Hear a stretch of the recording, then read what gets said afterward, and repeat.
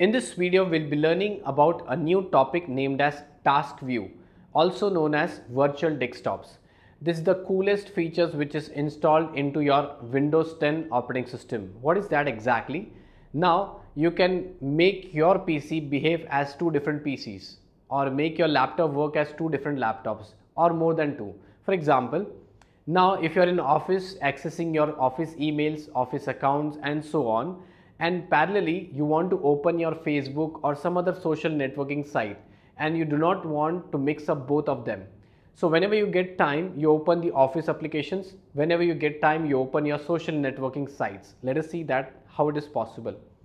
Now if you see, I have opened two applications. One is the File Explorer. I'll just open and show you. That's the File Explorer. I'll minimize that. And second thing is, I have opened some website, that is tutorialspoint.com, that's a website, and there's bbcnews.com, that's one website again, right? So these are given here. I'll minimize both of them. Now I want to open some Facebook and Gmail account parallelly, but I don't want to mix up in the same screen. How do I do that? So see here, if you see the third option, which is given as Task View, I'll just keep my cursor on that place. It says Task View, or you can call it as a virtual desktop, and I'll click on this Task View. When I say Task View, it says you have two applications open. One is the browser where you have this BBC News and Tutorials Point, and second one you have this File Explorer. So right now you have only one desktop, that's a main desktop. But if you want to create a parallel virtual desktop, you can see this option, New Desktop. So if you click on this New Desktop, what will happen is it will create a parallel desktop here, that is desktop 1 and that is desktop 2.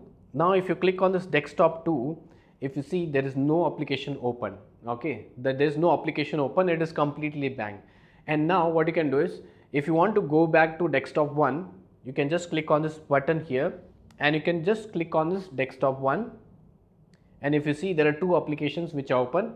One is the browser and second one is the File Explorer. So both of them are open. Let us go the next way.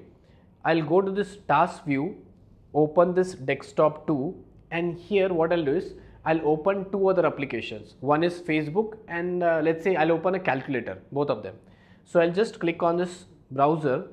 I'll type here as facebook.com, and second is I'll open here calculator. Okay, so two applications I've opened. One is calculator and browser, and suppose this is my free time where I use this Facebook and calculator, but if I'm working very seriously, I want to open those applications, I want to study, I'll just go back to this place and I'll say I want virtual desktop 1. Okay, so in this desktop 1 I have this File Explorer and I have this browser, that's the news and tutorials point, and if I want to go back to the other place, I can just click on this button here, desktop 2. So it's a very cool features. You can keep on creating multiple virtual desktops. You can see here, I'll click on this and I can click on this new desktop. So now I have 1, 2 and 3 desktops which are given here. You can keep on creating and using it. Now it's, as I said, a very cool feature. What does it do is, if I click on this close button, now I have two virtual desktops. On this virtual desktop, I have calculator and Facebook. What if I by mistake close this virtual desktop? Let us see.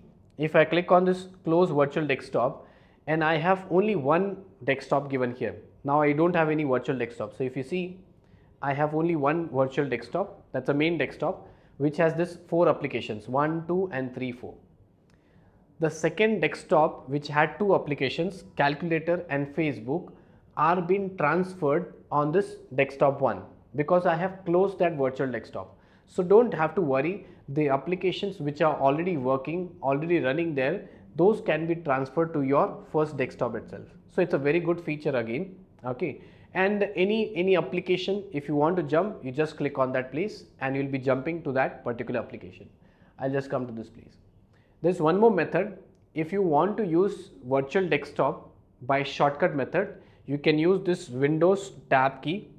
You have the key on your desktop, on your keyboard, that is Windows key, and you have to press tab key and then you can open this and then you can use this option as new desktop, or else escape, or else you can use this Task View and similarly you will get this. So either of the options you can use and you can work accordingly.